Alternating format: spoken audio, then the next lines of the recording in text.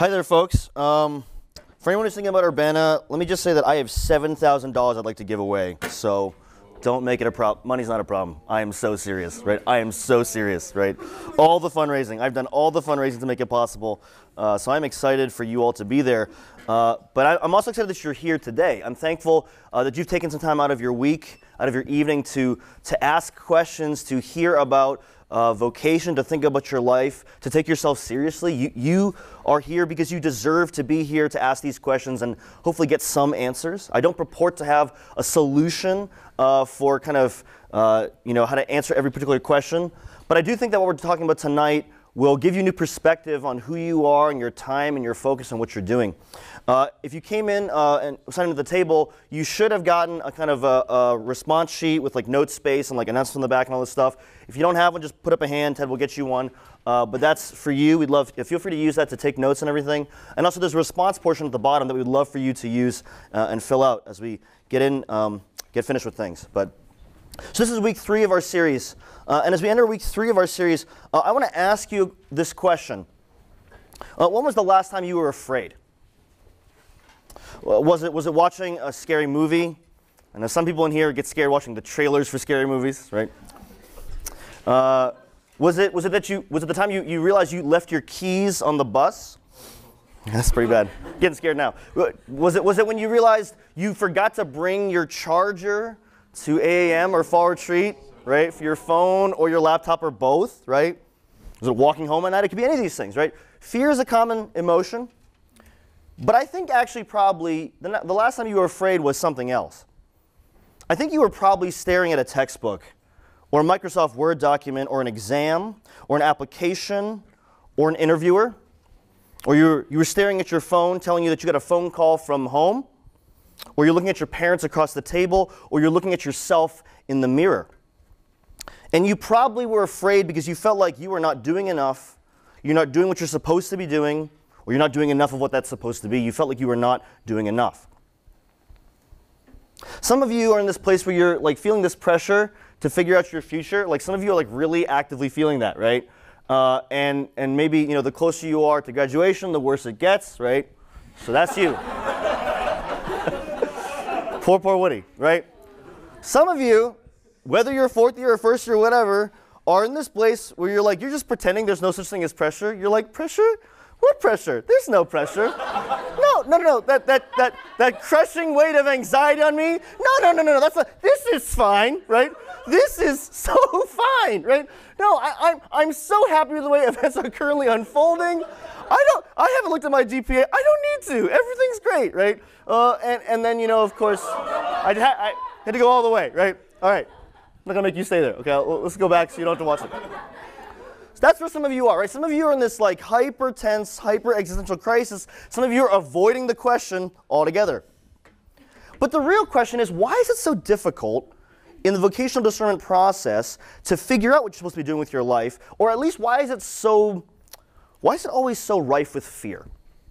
Why is it we always feel fear? Right? Now, I get it. The stakes are high. And no doubt it's difficult to figure out these big questions. Right, but if you were here in our first week of the series, right, we talked about Genesis 1, we learned that God ordained vocation and creation and work. He made it to be a joyful thing. It was supposed to be fun. Right? And some of you were here, and maybe you heard that for the first time. You said, wow, work is supposed to be good. I don't have to hate work. Work could be really enjoyable. Right? It was supposed to be a place of creation and partnership with Him and with one another. And then we even talked about how even though our world is broken, even though there's sin and darkness and disorder, and it's pushing against us, and it's pushing against our purposes in the world and God's purposes in the world, even though that darkness is there, we also learned that Jesus came to make things right, to do what we could not do for ourselves, and fix all things and make all things new.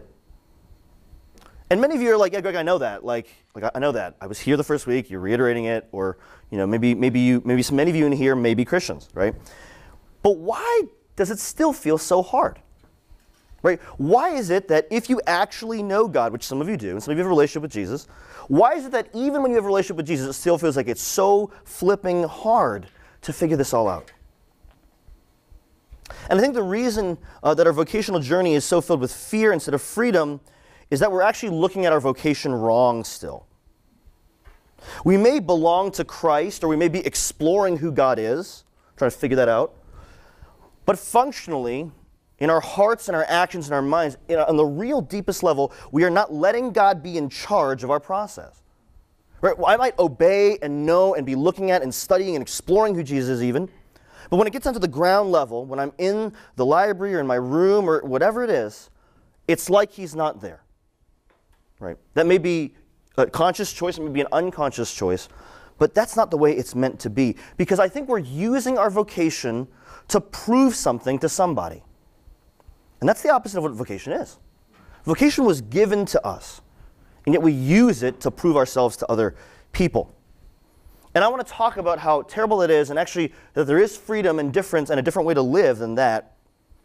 And we're going to do that by looking at this famous poem, a song or a psalm, as they're called in the scriptures, by a king named David. And we'll see that because of God's inescapable love, which he spends a lot of time looking at, because of God's inescapable love, we are free to go wherever he leads us. See, before we talk about practicals, before I tell you how you should think about your classes, before we talk about how you should think about your future and your work, we have to talk about how you think about your mind and your heart and yourself. You have to think about that first. And thankfully, there's plenty of places where we can see that in the scripture. So, sorry, we're going to skip over the ugly face. Okay, awesome. Psalm 139. This is David writing, and he's reflecting on his life, reflecting on God. And he says this, "You have searched me, Lord, and you know me. You know when I sit and when I rise. You perceive my thoughts from afar. You discern my going out and my lying down.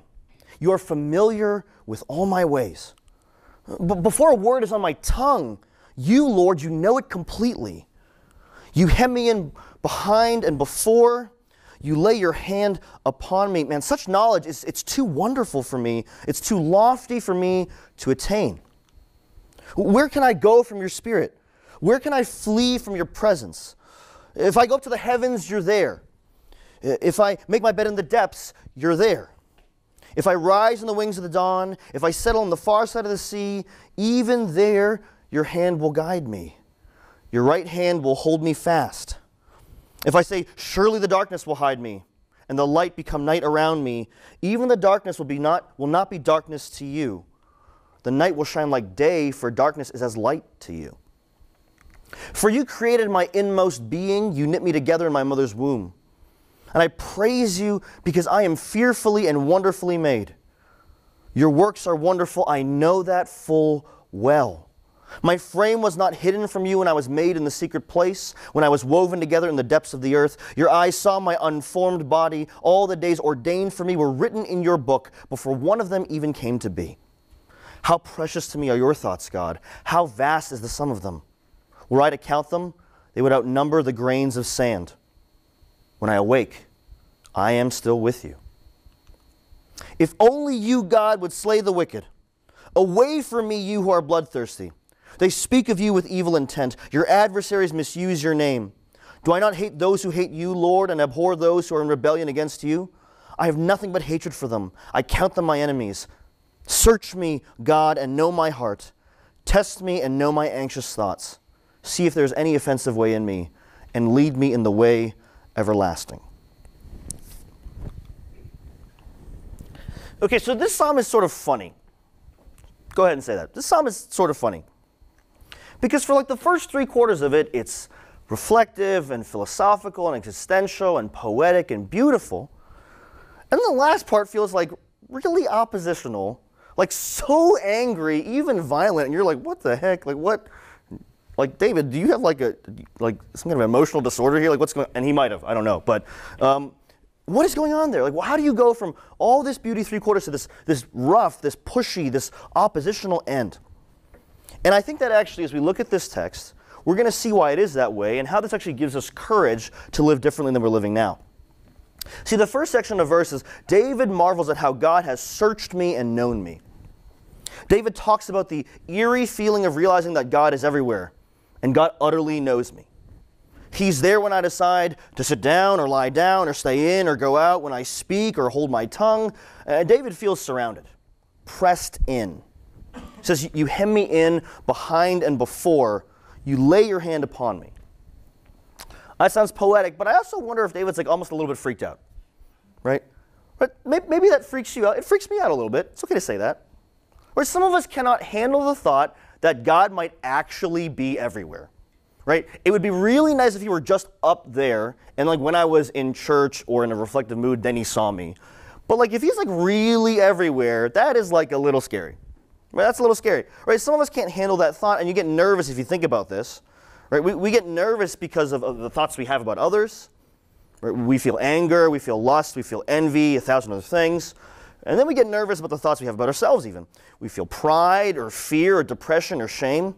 And it terrifies us to know that God, the maker of heaven and earth, is utterly present in all that he has made. Right? We get worried that other people will like read a text message that we didn't perfectly compose. And there's God in there seeing every thought before it hits your fingers. And that's kind of scary for some of us. Right? He's there when you sin and when you fall. He's there before you even do anything. He knows it before it's done. Right? So then David, feeling a little bit freaked out, he wonders if he can escape God.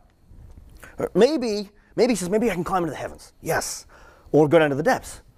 Or go to the far east, that's the sun piece. Or go to the far west, that's the sea piece. Or hide myself in the darkness. But I can't. Because God is there. Right? It even says, like, oh, if I hide in the darkness, right, like no one can see me. God's like, no, dude, I can see you. I can see you right there. No, you can't. I'm in the darkness. Yeah, darkness is like light to me. Good luck. Good try. Right? Escaping God is a feeling that many of us have felt. Or escaping authority at the very least. Maybe for you, college was meant to be your escape. Maybe you tried to escape God when you came here one way or another. You didn't want to be around God anymore. You didn't want to be around any authority anymore. It could be just parents, right? You were tired of being hemmed in, behind, and before. And you wanted to be free. You wanted to escape this. But if it concerns you, if it scares you that God, the maker of heaven and earth, is everywhere, then friends, you don't know God. You don't know the God of the Bible. You don't know the God of the Christian faith. You don't know Father, Son, and Spirit. Lots of people say things about this God. Lots of people say things about what he's like, how mean he is, or whatever. There's reason to say that. We can talk about that if you want to. But you don't know the God we're looking at here. Because as David shares with us, being known, being seen by Father, Son, and Spirit isn't bad. It's actually the best thing that could ever happen to us. David realizes that God made him. Yes, God made him. Right? If God is everywhere, then he was there when I was born, when I was conceived, when I was imagined, my parents before me, all of them. And he knows that God's creation is wonderful. David knows that. David knows what we talked about in our first week in this series. He knows that when God makes something, God is able to say when it's done, that is good. And about us in particular, he's able to say, that is very good. David knows that deep in his bones. God makes things that are good and very good, and it is beautiful to be known by this God. We as human beings were made in God's image to be like God, so that we can also know what it's like to make and see and feel good and very good things. We're able to be like God, to do what God does, to love like God loves. We're also like him. We're made to make order out of disorder and fullness out of emptiness and meaning out of meaninglessness. And even though the darkness of sin is at work in our world, in our parents' lives, in our world, in our school, everywhere, God is still with us. That's what it says. God is there, even in the darkness. God is there. David knows that when you're with God, this real God in the real right way, it's joyful, it's good, it's very good. And David knows plenty of the pain of life too. It doesn't change that he knows that God is good and it's good to be with him. There's pain, there's suffering, yes, but God is there for all of it. All of it. Nothing that hurts you, that hits you, that crushes you, nothing is a surprise to God. Nothing you've done or that's been done to you is a surprise to God. No sin, no hurt, no shame, no failure is a surprise to God. Because it says God has searched me and he's known me, past, present, and future. He knows all my brokenness, all the things done to me, all the things that I have done. And guess what? He is still there. God doesn't leave. He's still there no matter what happens. He's still there no matter what's been done. He does not leave. And that, folks, is really good news. You see, for many of us, We've never known a love that doesn't leave. We've only known a love that demands that we prove ourselves in order to stay. We've known conditional love. The worst part is, for those of us who are Asian American, we know 2 whole worlds worth of brokenness and unconditional love. Right? Both sides of our ethnic identity and ethnic and cultural experience give us plenty of examples and plenty of places where broken, ungodlike love is taught to us as the normal. You know, so the shame that we feel from our Asian side, that can look like a lot of things, but let me see if this rings true for you. Now, my parents, I'm sure like many of yours, have sacrificed so many things for me to have the opportunities that I have. And truthfully, genuinely, seriously, I'm so grateful for all that.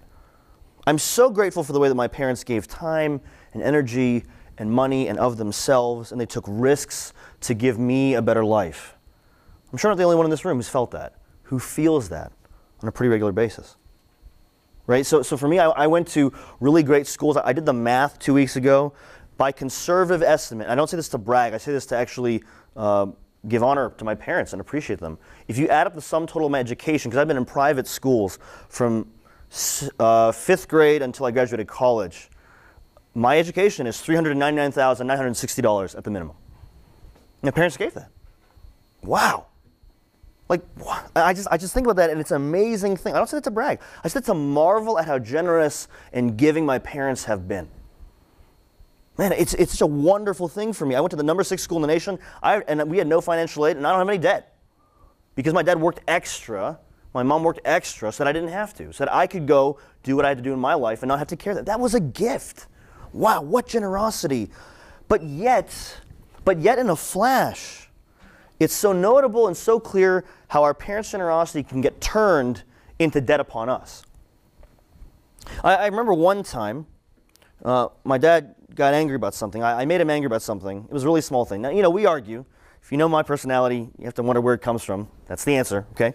But he got home and he was in sort of a foul mood, and this isn't uncommon. You know, there's grace for that. There's grace for you to come home and be not in a great mood. And then we started bickering about something in the kitchen. It was a really small thing, and he was, and I mean this, I'm not saying this is from my perspective, he was really overreacting about this very small thing. And I kind of pushed him back on it and was like, I don't think you should talk that way about this, or I don't think you should complain about that, or he was getting mad at my mom about something. I just jumped in there and was like, I don't think this is really cool. Like, come on, like, can you not? And because he didn't want to be reasonable or patient, he lashed out at me. And he just started going on, the rant. Many of you know what the rant is. Every family has their own. Every family has their own like stories on the positive end. We've done these things, right? Every family has their own. You never did this, right? The positive side on us, the negative side on you. Every family's got their own rant. It sounds a different way for everybody, or you get like the silent rant, the cold shoulder, the cold treatment. That's like another rant, right? They had one rant one time and you never forgot it because they've been silent the rest of the time. Everybody's family got their own rant, right? Either direct or passive aggressive. You know when they're mad. And so here he goes again. But this time it was worse than normal. And I think it sticks out in my mind because it was so bad, but also that the thing that we were fighting about originally was so small. But he just went there. He named all these things that he's done for me, and then he's named all these things that I'd failed to do for him or them or something or other. And then he compared me to a cousin of mine who's sort of mentally handicapped, and I love this cousin. And so when he kind of compared me to kind of being you're as bad as, you're as incompetent as this cousin of yours, it was an insult to my cousin and to me at the same time. Okay. And then, you know, we just kept trying to keep going. We sat down at the dinner table, and he's still ranting for 10 minutes, and we're still sitting there. And even while we're eating, he's still ranting. And then he decided to just really throw it all in the ring and said, well, you know, since, you know, you're almost done with college, and you seem to just, you don't seem to want to be part of this family. That was the assertion, because I had fought him. Well, you know, this can all just end when you graduate. I fulfilled my parental obligation to you. That's what you want. That's how it can be. And just like that, we were in an argument about silverware. Kid you not, about silverware and where it should be on the table. An argument about how my dad was in a bad mood and he's being mean about it, and he verbally disowned me. Now, I'm thankful to say that that only happened that one time. I don't have like 20 years of that before that. That doesn't make it any better. And some of you have had 20 years of hearing that or threatening that at you or around you, which is just as bad. Right? That that's a thing that your parents could think of or do. To be dispossessed, to be not cared for because you're not good enough, because you didn't work hard enough or didn't prove something. And that's pretty rough. Some of us, when we're faced with the situation, some of you double down and you apologize. And you try to show you're sorry and you're appreciative by you get better grades or whatever it is that they really want you to do. Double down. Apologize and be, I'm sorry. Others of us, we push back to prove that we don't need help. That's what I did. I don't need your help. I'm happy that you're gone, right? I don't need you. I'm good. That's how it's going to be. That's the way it is. That's fine. But see, either way, aren't you really just trying to prove yourself? If you're trying to appease your parents in this way for these reasons, I'm not saying obeying your parents is a bad thing or honoring your parents is a bad thing. It's totally not. But doing it for these reasons, you're trying to prove something. Trying to make up for a perceived deficit. Or the other way, you're trying to make up for that deficit in a different direction. Our Asian experience loads us full of conditional love. The other side is not much better. So from American culture side, we are just as pressed. Right, at some point in your childhood, let's see if this resonates with you, it became abundantly clear that you were Asian. Even if you grew up in this country, you're born here. I'm an American citizen. Many of you are too. It became abundantly clear that you were Asian. You were not white, implicitly. And that somehow you picked up, I'm pretty sure, being Asian was lesser. Not always, but oftentimes, you being different was connoted as you being lesser. Right? People would pull in their eyes. People would laugh at you with kind of made-up Asian sing-song words, condescending fashion. And they would treat you like you don't belong. And it might sound real innocuous. Oh, where are you from? And you're like, Annandale? But they want to hear, no, Korea or Saigon or Manila or Beijing. Or maybe they make you feel like you're not from here in a much more direct, aggressive, acid way. Go back to where you're from. For many of us, maybe in middle school or high school, this kind of feeling of not being good enough was manifested in a variety of places, but one of them could be romantic anxiety. Right? Because all of the TV shows you were watching, all the characters you liked, they're all white. All of them. And at best, if there was an Asian, he or she was a sidekick. Usually that's how it worked. It's usually how it worked. Right? And whoever the Asian character was, they were usually comic. They never got the guy or the girl. Not that that's perfect either, but, nobody, we always got left out. Now, unless you went to TJ, which like a couple of you did, right? None of you really thought, oh, I can probably be the in crowd or the quarterback or the prom queen or whatever. Most of us did not think that. Or most of us felt like to be that would take a lot of work, which is the same thing. Same as we did with our other situations. Some of us just keep your head down. Some of us kept our heads down and just churned away at the books and we said, you know what, I don't know what to do with all this. This is really complicated. I'm just going to hope that, being salutatorian or whatever, that would be good enough to help me find my place. That'd be fine. And others of us, we tried to be good at being white. We joined the sports team. Again, sports are fine. Or we did something else, like a different organization that was a little more mainstream, white, right? Like take photos for the paper or something, right? That's fine. These interests are fine. They're not bad. But how much were you doing them to try to fit in? I mean, how much of it was for the love of the game? And how much of it was because you needed something by being this person? Because by being this, you'd be good enough, you'd be white enough. I remember in high school, I felt like I'd made it when somebody once said, oh, Greg is one of the cool Asians. Which connotes, of course, that most Asians are not cool, could not be cool. It's only special ones who do special things in special ways. This is not love either. This is not love either. This is a conditional acceptance based upon putting on a costume or a mask to play along with a game or avoid the wrath and the pressure of majority culture. Either way, we're in a tough spot, aren't we? See, this psalm, it matters because God knows all parts of our experience.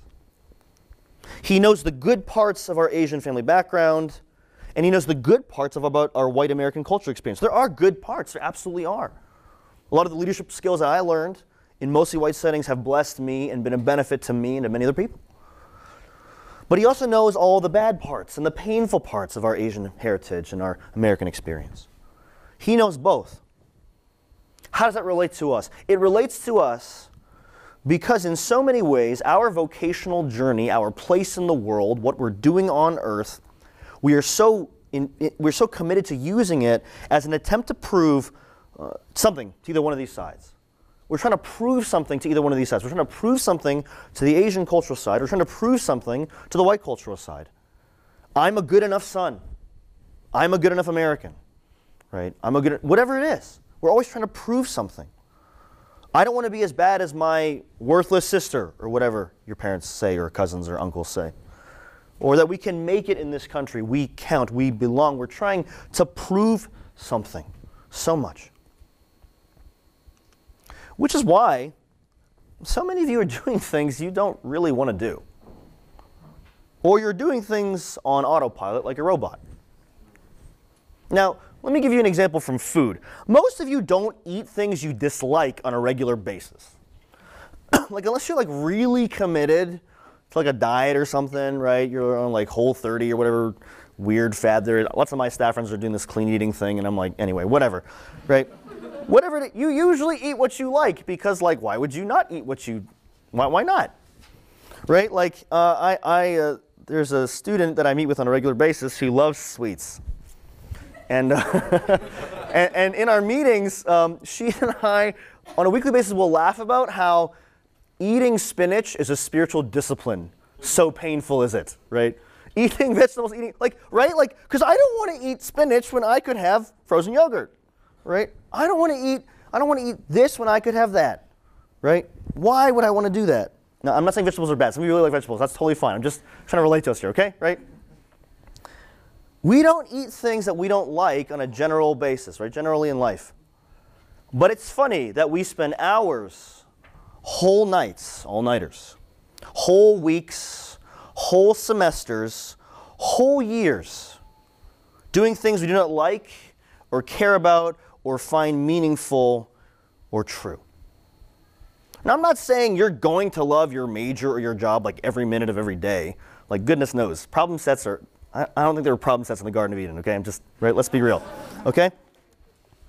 But we're doing these things, we're so conscious of not measuring up, we're so conscious of being found worthless that we will settle for passionless, loveless, lifeless, academic and vocational lives. Why? Why? Why do we treat our academic and vocational life, which is so important, with less care than we treat what we eat in the dining hall? Why? Because we are afraid.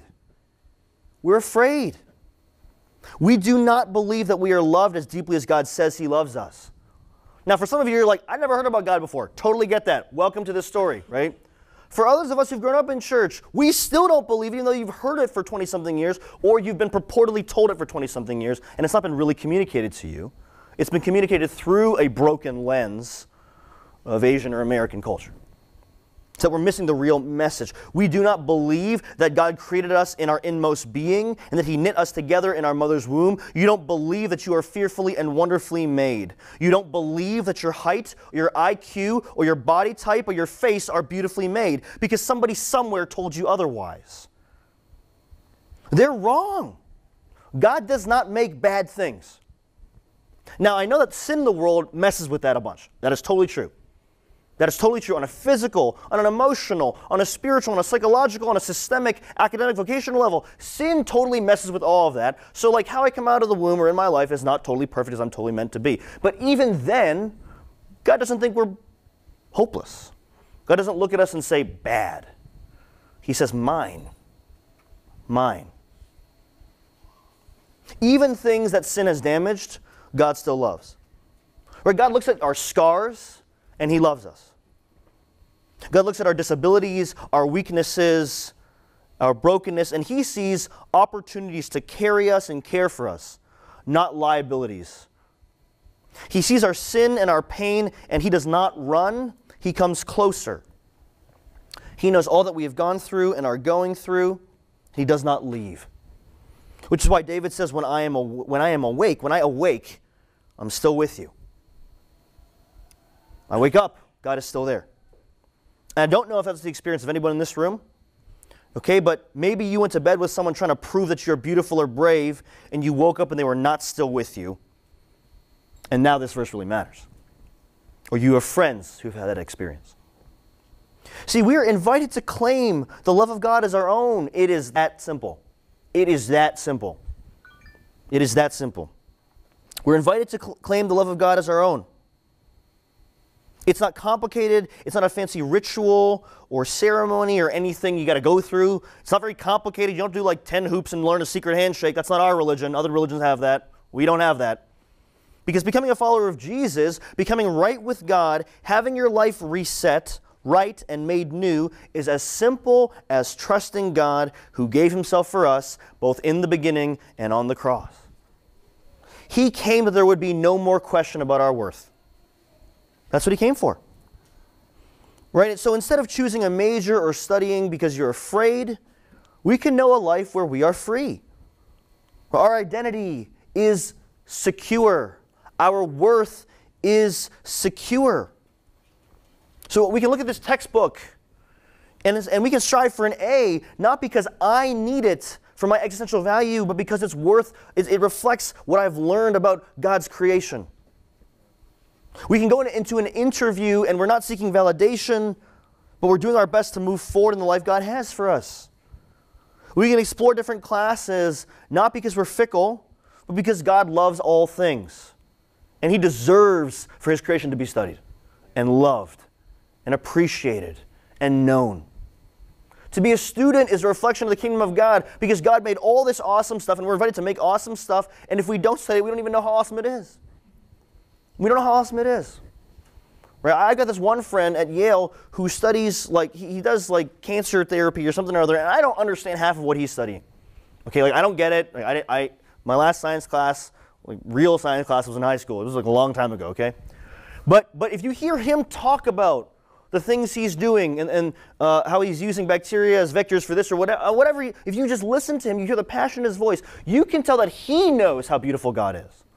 I may not know how beautiful God is in every way. He certainly does. He can appreciate that through the science that he's doing, he's peering into the amazing order and beauty of God's creation. And he can say, man, that is good. That is very good. To be a student is to engage in that. It is so, so good. Yes, there are things to turn in. Yes, there are things to apply to. Yes, there's a system that actually kind of matters. That's totally true. But even if there is, can you imagine the freedom of not being afraid? Can you imagine the freedom of not being afraid? Can you imagine not being afraid? Because in Christ, you can be unafraid. If you believe the love of God with every part of you, and if you entrust yourself to him, you can feel that. You can feel that. You could know what it means to not be afraid. You could look at your textbook and not be afraid. You could go on SIS and not be afraid, even when it shuts down and you need to do your homework, right? Not be afraid.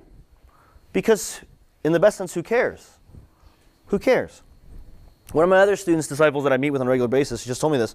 We were talking about how she has a crazy paper to do, and like she was pretty stressed about it. And we talked about, well, could you possibly pray before you start and place your trust in Jesus? Right? You've done it before, you're a Christian, but can you do it in this moment and know that your existence is not on the line, but that God's with you? And she's like, yeah, I can do that. And she tried it. She's up till 5 o'clock, and I was like, oh my gosh, that's really late. I asked her, was it awful? She's like, oh no, it was actually okay. Really? Stayed up till 5 o'clock in the morning writing a paper, it was okay? Yeah, well, if God's with you, how could it not be okay? How could it not be okay when God is with you? Because that's all there is. God says, I have come to make it okay, and not just okay, but good, and not just good, very good again. How could it be anything but that if you know and trust Jesus with every fiber in your body and every minute of your day? Why would you not want to?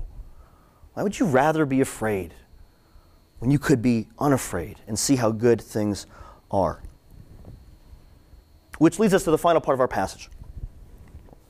Right, so this is the part where David changes tone and he gets kind of all aggressive and mad, and he's saying, people who oppose God or defame God, and then he gets all angry. And you're like, what are we reading? What is going on here? Now, I think he's mad that people are opposing God because he loves God, and you get mad when people get mad at people that you love, right? If you've ever dated someone, you've been friends with someone, and someone just kind of says mean things about them, you kind of get a little bit frustrated. So maybe David's sealing that on God's behalf, which is kind of cute because God does that, it's much bigger. He doesn't need us defending him like this, right? But I also think that David is talking about himself. He's not saying I'm God, but because he knows God's love for him, he's identifying with God deeply and implicitly. David's identity is totally found in God and God's love. And David was actually in a very complicated political, professional situation. Lots of enemies. Right? That's an understatement. This is like the most complicated job turnover issue there ever was. Okay, I'm pretty serious. Lots of people who wanted his position, saying things to him that were true, half true, not true, all kinds of stuff. And he's just getting frustrated. He's getting so frustrated. People literally want to try to kill him, and not just that, but less, right? Everything too. And they had plans for him that were not God's plans. And they had plans for his life that were not God's plans, and David gets frustrated at that. He is tired of listening to misleading voices and deceptive voices or fear-driven agendas. He's tired of it. He's tired of just sort of running and playing along with these things. He does not want this because he knows he's not supposed to have this. I'm not supposed to be in a world where people boss me around and kick me around and make me feel afraid about who I am and what I'm supposed to do. He knows that because of God's love for him. Now, he even calls them his enemies. Some of them were literally his enemies. Literally, all they wanted to do was kill him. Some of them actually, it was a bit hyperbolic. It's just he had a really complicated relationship with some people. Like his father-in-law was one of the people that he had a really complicated relationship with. His family was part of the problem. And he called them enemies. Now, I'm not saying we should call our parents enemies. I'm not even saying that we should call this country or American culture our enemy. I'm not saying that, right? What I am saying is that this text invites us to get appropriately mad when people have wrong plans for our lives. We should be mad. We should be frustrated that there are forces in our lives that would try to impose conditional love or try to lead us by fear. That could be from your Asian side or your American culture side, but these things should get you appropriately mad. So go ahead. You can get mad. You can name that frustration that you have. Half of you already have it. You just put it on Tumblr and you're on secret. You don't show anybody else, okay? You have it. You're pissed off. You're frustrated. You're tired of the phone calls. You're tired of the Thanksgiving dinner thing. You're tired of it. You're tired of it. You're tired of it. It's okay to say that. Now, there may be ways that you need to purify that because you're being selfish that might be very well true. Let's talk about that, okay? There's also places where it is perfectly righteous and correct to be frustrated that someone who does not love like God is trying to lead you into another plan for your life in a wrong way. Go ahead and get mad. Now, see, also godly anger doesn't stay in anger forever. Right? It doesn't stay in anger forever. It invites us to go to Jesus and choose what's true instead. You might also feel sadness. Maybe you feel sadness about all the things that are being put on you that you're experiencing. And you're allowed to feel sad also. You can feel that. You can grieve. Because godly grief doesn't stay in sadness forever either. It also turns back to Jesus, gives it over to him, and receives the true identity that he's given us. You're permitted to feel anger and sadness about this. You're allowed to.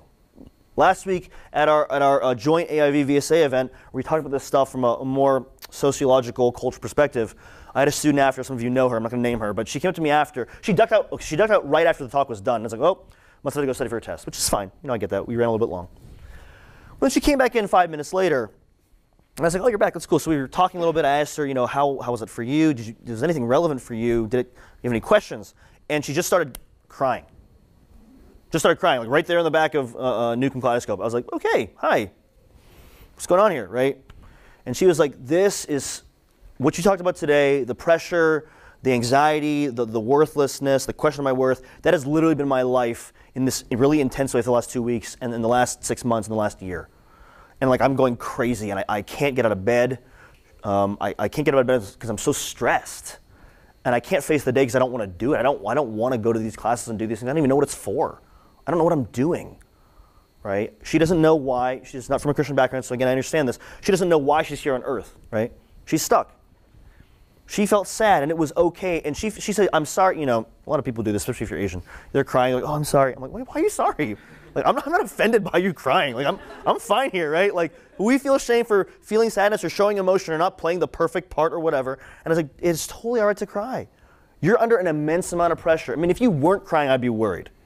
Right? If you weren't crying, I'd be worried. If you weren't angry, if you weren't sad, I would be worried. But you are. That's a good sign. You can feel what you're feeling. God gives you permission to feel it because it's not right to feel this way. You were not meant to feel this way. You were not created to feel this way. Jesus did not come and save you for you to feel this way. That's not what you're meant to feel. You're meant to let that out and give it away and renew your experience of being fully loved by God so that you can look at your life with the fresh eyes you're meant to have and say yes to the right things. Not out of fear, but out of freedom. So go ahead. Get mad, get sad, push, not meanly, not cruelly, not vindictively, but truthfully. Right? Because when we trust Jesus, he knows everything, right? He's like there. God was there, high, low, everywhere. He can look at my culture experience and say, this was good, Greg, that was not. And you look at this culture experience and say, this was good, that was not. And you know, God who made the whole universe is smart enough to figure out how to keep what's good and get rid of what's bad if you'll let him, instead of doing it yourself all the time. We're allowed to trust him. We're meant to trust him. Life works. It was meant to be that we trust him. So then we can look at the work ethic of our families and keep that. We can look at the optimism of America and we can keep that. We can look at what we're good at. We can look at our practical needs. And as we discuss next week, we can look at the world and what they need. And we can freely go where God calls us to go. We can freely go. Because when God has searched us and loves us and stays, we don't have to be afraid or prove anything. We can go where he calls us to go. Right? Like I said, before we talk about what to do, what to pick, what to be, we need to know who we already are, who God's made us to be. We're going to go now into a time of response. I'm going to invite the worship team back up. And I want to ask you, what is God inviting you to do? What is he inviting you to do? Maybe, sorry, I'll jump ahead. You can use your sheet for this if that helps you. I encourage you to do that so you can put it back. You can tear off your response card when you're done. But we want you to actually ask God and listen to your life and look at your life and figure out what it is you feel and what you need, because you deserve to be free. That's what Jesus says when he came. Like, he came to set the captives free. He came to bring freedom and goodness and life. He came for that. So what's God inviting you to do? Well, the first thing he might be inviting you to do is to receive. Ask yourself, where in my vocational journey am I not living in the love of God? Where in my journey am I not living the love of God? And I want you to name how God actually feels about you. What do you know to be true about you instead? And then say yes and pray to receive it if you can. You can come up. You're good. Maybe you need to relinquish something. Maybe you need to ask yourself, where in my vocational journey am I living by fear or proving myself? And name it. And pray to renounce it. Renounce those fears, those lies, those plans if you can. Because you don't deserve to have them. You don't deserve to have them. You deserve to know the love of God. That's what Jesus says. You deserve to know his love. You deserve to get rid of all this fear. Perfect love, which is God's love, casts out fear. That's what it says.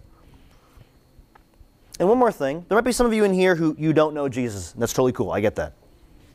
Or maybe it's been a really long time. And like I said, it is really that simple.